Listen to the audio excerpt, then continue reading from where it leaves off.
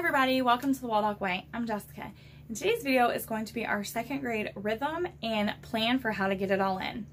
So when I shared our curriculum choices, which will be linked up here for you guys, I got a ton of questions about how are you going to do all of this stuff that you chose.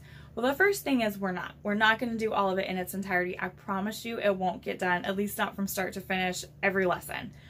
But I do have a plan for how I'm going to get the majority of it in. So I'm going to share that with you guys today.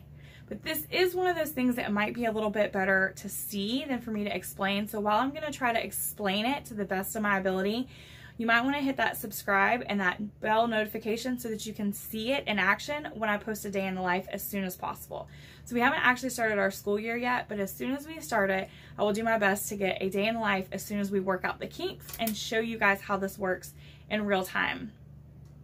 So the first thing I want to show you is our caddy, because this is going to be an essential part of how my whole plan works. This is just a galvanized caddy. It has 3 compartments in the front. We keep our color pencils, we keep our scrunch maps, dice, bookmarks, all of those extras in here. Pens, highlighters, pencils, our special feather pen. And then in the back, we keep the things we're going to be doing every single day. So in here is our task list, as well as our Evan Moore daily math. So these are the 2 things that will live in here, our daily task list and our daily Evan Moore math practice for 2nd grade. So this is what I came up with for Emily's task list for her to be able to check off. I was inspired by the spiral notebook method. I believe I saw it at Sarah McKenzie. I will link that up here if I can find it. And I love the idea of it. I love the idea of giving my child check boxes to check off every day and kind of an idea of what we would be doing. But even though I know it only takes about 5 minutes, I knew if it was one more thing added to my plate, it wasn't going to get done and it would fall through the cracks within a matter of weeks. So I came up with this because it's something I don't have to change and it pretty much stays the same. My plan is to laminate it. I just didn't laminate it because I didn't want you guys to have an extra glare. And we'll use dry erase markers on it. So the beginning of every day will be morning chores. That includes things like making her bed, brushing her teeth and hair, and getting dressed. Next, we'll be doing morning basket, which coincides with breakfast for us. Yes, it's something we'll be doing together, but it's on here so she knows that it comes next and can check it off. After morning basket, we will be doing arithmancy. Now, if this is your first video with me, you're probably thinking, what the heck is arithmancy? This year, we're doing a Harry Potter theme with Waldock Wizards and Wands, and all of our classes have a Harry Potter name. So arithmancy is our math. So we will be doing a math loop. Now this loop does not have to go in order. It's going to be a self-choice loop, and it includes things as a chapter of Life of Fred, a lesson in teaching textbooks, Usborne Lift the Flap with the corresponding activity book, and play a game. I know what you're thinking. Well, duh, she's going to pick play a game every day. Yeah, she probably would. So I have a plan for that. The plan is that she's going to cross off which one she picks. So let's say on day 1 she does pick play a game, which she probably will. That one gets crossed off with a dry erase marker, which means on day 2, she has these 3 left. So let's say on day 2, she picks Life of Fred. It then gets crossed off, leaving teaching textbooks and Usborne. So let's say day 3, she picks teaching textbooks. So on day 4, she's going to do Usborne. Once they're all completed, we erase them and we start over. So she has control over how that loop runs. She can do that in any order she wants. She can pick and choose, but it's basically still a loop. It just happens to be one that she has choice over. When we're done with arithmancy, we will go into what I'm calling our large loop. This loop has 6 things within it, and each of these 6 loops has 3 things within that loop. Each of those include the Evan Moore daily math practice that I showed you. That's within each loop, so every one of those has that. It includes a different language arts for each one, and then it includes one of the Waldock Wizards and Wands courses or Passport to More adventures. Now, Waldock Wizards and Wands, if you watch that video up here, was written in the sense that each one of these courses is supposed to be a 6-week unit study. And that is really how I wanted to do it. I still think that's a genius way to do it. But Emily really wanted to do classes like they do at Hogwarts because she's seen 1 or 2 of the movies, and she wanted to like change classes and do it the way they do it. Like she's seen that they, don't do 1 class for 6 weeks. So instead of doing 6 weeks of 1 course, we're going to spread it out to where we're doing 1 course every day, and we're just going to spread it out for the whole year. So each of these loops has that reflected in it. And I'm going to show you more about that in a minute. Next, she has to read for 15 minutes. Now, this doesn't necessarily have to be next. It just needs to be done throughout the day. So if she has already read to me for some point, like maybe during morning basket she read, that can be checked off. If she waits and wants to read later, as long as reading gets done, I don't really care where it gets done. I just put it there so it didn't get lost.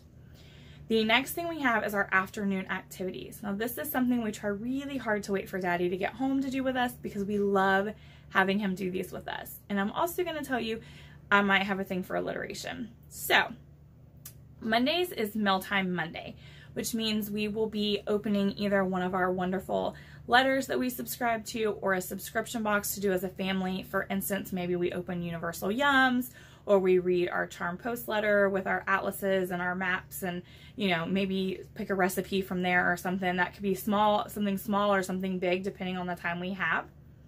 Tuesday is our Tea Time Tuesday, so we will grab a stack of poetry books and some tea and a special snack and enjoy that together.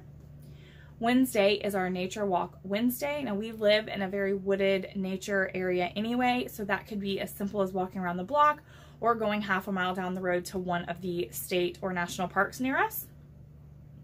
Thursday is Think and Tinker Thursday. So that is going to include our science experiments, which will be potions from Waldock Wizards and Wands, because that's the only one not featured up here. Or the Tinker part of it is STEM challenges. So I have the Year of STEM or STEM All Year from Brooke Brown, Teach Outside the Box, as well as some of her STEM bins and some other STEM kits like the KiwiCo. So that's where those will come in. That will be kind of our science, you know, experiment slash STEM day. And then Friday is our Fine Art Friday. So on Fridays, we will either do a project together or we will go, a town near us does a art walk once a month. So every first Friday of the month. So we could also go enjoy that as well. Okay, so about that big loop that I told you about. First of all, you can probably see that that is what's housed right here. Each loop has its own magazine holder and it's color coded as well because, well, I like color. And I know that eventually I'll be like, okay, it's red day, and she'll just go grab the red one and it'll be easier for her. So I already told you that there are 6 loops and kind of what is in every loop. I'm going to show you each one of those magazine boxes and what's in them. But I also wanted to let you know that I am going to cap our loop time. So I'm going to cap our loop time at an hour.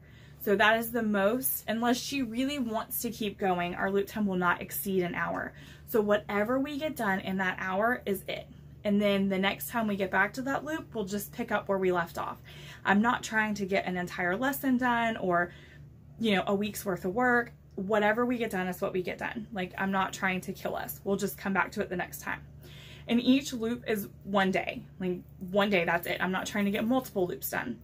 Yes, I know that that means that we're not going to get them all done in 1 week, and that's fine with me. We will just keep circling back around until we've gotten them all, and then we'll start over, and we'll just keep going on like that. Loop 1 includes that Evan Moore daily math that I told you about, enchantment, and alchemy. So I'm going to go ahead and show you that now. So we would just pull this off of the shelf. And I would probably do this the night before. So the night before, I'll probably come in here, pull this off, take this out, and put it in that caddy. So in here, you can see that we have our enchantment, which is our Grammar Galaxy. And we also have our alchemy student notebook, as well as the required read from Waldock Wizards and Wands. So I would just pull all of this out the night before, put it in the caddy, and then that caddy would be ready for us to do school anywhere. So we could go do it on the couch, downstairs in the homeschool room, we could take it outside. It would be really easy to go anywhere with it because everything we're going to need for that day is in that caddy and ready to go.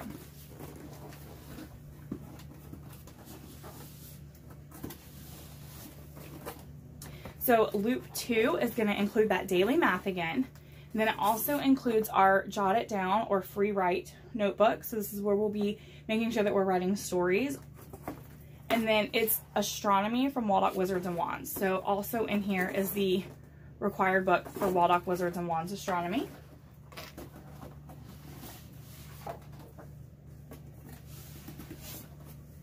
Loop 3 is spells, which for us happens to be Explode the Code. And then it also includes herbology. So I have the required read from Waldock Wizards and Wands herbology, and then I also have our herb fairy book, as well as some of the coloring books from the Wildcraft story.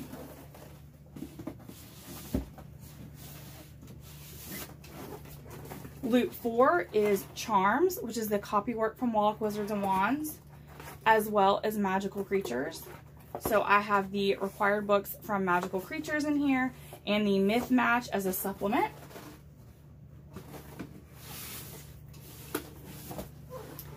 Loop 5 includes the Incantations, which is the writing projects from Waldock Wizards and Wands, as well as Muggle Studies. And so I have our required read for Muggle Studies in here as well. And then loop 6 is going to be Passport to More Adventure. So it's the only one that only has like one thing in it, because Passport to More Adventures has its own copywork built in, as well as numerous other projects. So it didn't need a language arts on its own. So in here I have the book, the first book, and that'll change out as we're done. I have the teacher's manual, and I have the student notebook. Now the other thing I wanted to point out to you guys that I did is you can see here that each magazine holder has a color, so it's purple. Everything that in that box has a tiny purple sticker that corresponds. I don't know if you can see that. Everything. So that's the teacher's manual, and here's the student notebook.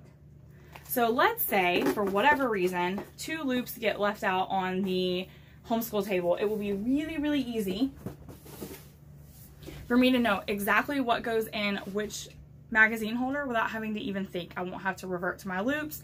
I won't have to look at the paper to see where it goes. I will just go, oh, purple goes in purple. It'll be thoughtless and easy. Basically, this is my way of putting my homeschool on autopilot for the year. Yes, I will still leave plenty of room for game school days. I will still leave plenty of room for deep dives. When those things come up, we will just stop, dive in, enjoy them, and then when they're done, we will pick right back up where we left off, and we'll just keep trucking along. So this way it's on autopilot. I don't have to think about it. Every resource I need is in here. I know exactly where it is. I know exactly what to grab, and we just keep slowly looping through all of those things.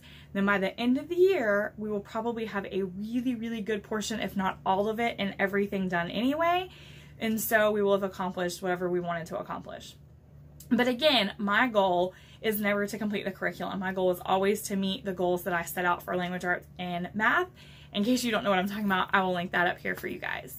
So I hope you enjoyed this. I hope this was helpful for you. If not, stay tuned for that day in the life when you can see it in action, and maybe that will make more sense to you. And if you have any questions, let me know, and I will be as transparent and as helpful as I can in answering them. Like I said, this is one of those things that was kind of hard to type out, and hopefully seeing it was helpful for you.